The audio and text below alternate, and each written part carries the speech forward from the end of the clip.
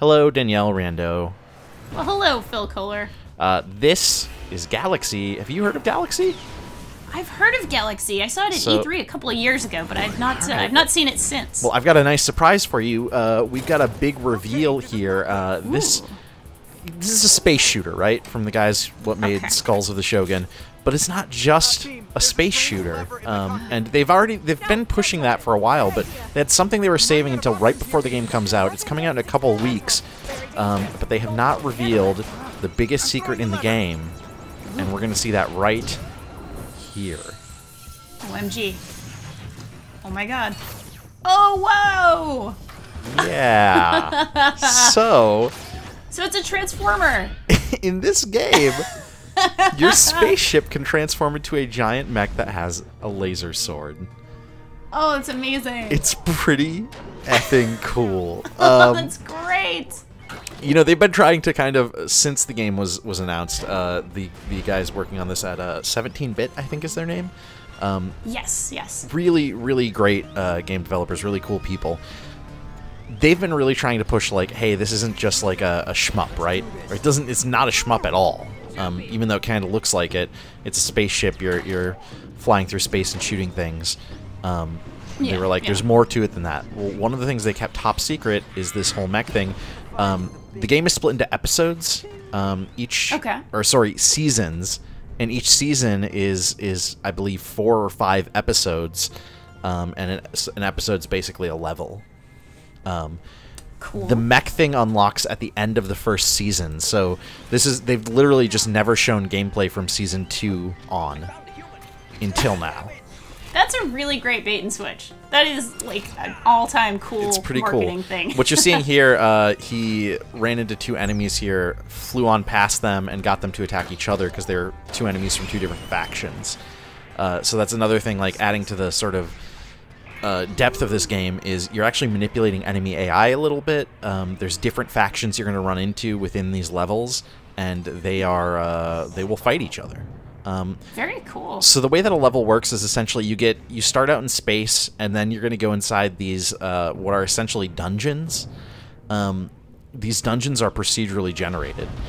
So every time you play through a season, they're going to be totally different. And you can see here, there's a nice little map. I think we'll get a better look at the map in just a moment. But your goal is always going to be the same. Not that it's going to be in the same spot, but it's the same for each episode. But where it is and how the dungeon is laid out and what enemies are in the dungeon and what loot is in the dungeon and all of that stuff is randomly generated, somewhat in the manner that you'd expect from a roguelike. Sure. And then in addition to that, as you'd expect from a roguelike, when you die, you have to start the season over. You know, once you unlock like season 2, you can always start at the beginning of season 2, but basically you have to make it through all the episodes in a season without dying. And you can see, you know, you've got shields which regenerate in the lower left there. That's the blue. So he has 2 shields right now. His health's only 4. And that doesn't get refilled between levels, between episodes, I should say. So it's, you know, it's like a real challenge. Yeah, this seems like a kind of a cool compromise between the full roguelike of, you know, just you die and that's it forever, and, you know, something a little bit look how cool. more forgiving, but that doesn't, like, this is so look at the cool. physics here too. So you can swap between mech form and spaceship form at any point.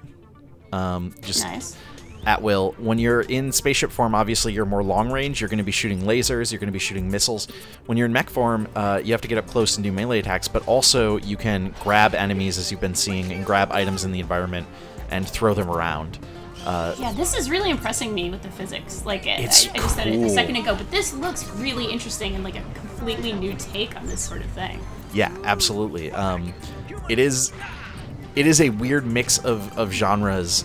It is something totally different than I expected when I first saw this game, and it's definitely kind of gone on my radar in a big way. It's also based around, you know, like the art style and everything is based around old, like, let's say, like 80s cartoon shows about mechs and space combat, sort of like early Gundam and stuff, and or Robotech, you might Absolutely. remember. I was going to say I really dig 17 bits sort of like their aesthetic. So they are, I believe, a bunch of sort of expats living in Japan. So they're American. Well, they've got a studio. Who live in Japan. They've got a studio in Seattle. Which is where their programmers are, and then some Jake of them Kasdal, I know, who is sort of one of the creative directors, I believe. He's like the lead, Kyoto, and he's actually the one he's actually the one who's playing in this footage we're seeing right now. You're going to see me playing in a moment, but this is why this one is Jake's obviously very good at the game. So what he's going to show us here is really cool. So he's like fighting with this bigger robot. He's shooting meteors at it, shields down, but he's gonna. He's going to do something here. He's almost dead. Back to the wall here. Check this out. Check this out, though. It's going to be real cool when it happens. Boom. So you have a block. You have a shield when you're in mech form. And if you use your shield at the same time as the enemy attacks, you actually parry their attack. It's basically Dark Souls.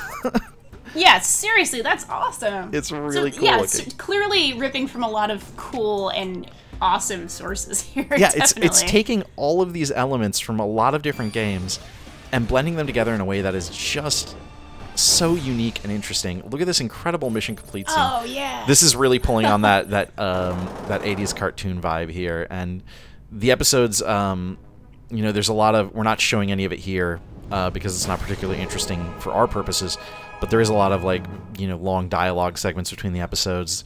As you can see and hear right now, there's constant dialogue going on throughout the episodes. So this is me playing. I'm basically 5 minutes into my first time playing ever here, so I'm not nearly as good as Jake. But the thing that I found fascinating from when I played is I really picked up on stuff pretty quickly. And for as complicated and unique and weird as this game is, I think what proves that it's special is that everything kind of clicks really easily, and it starts making sense really quickly. You can see I'm kind of hiding from this guy. My objective is to destroy the satellite, and this guy's big and scary, and I only have 2 health, so I don't want to...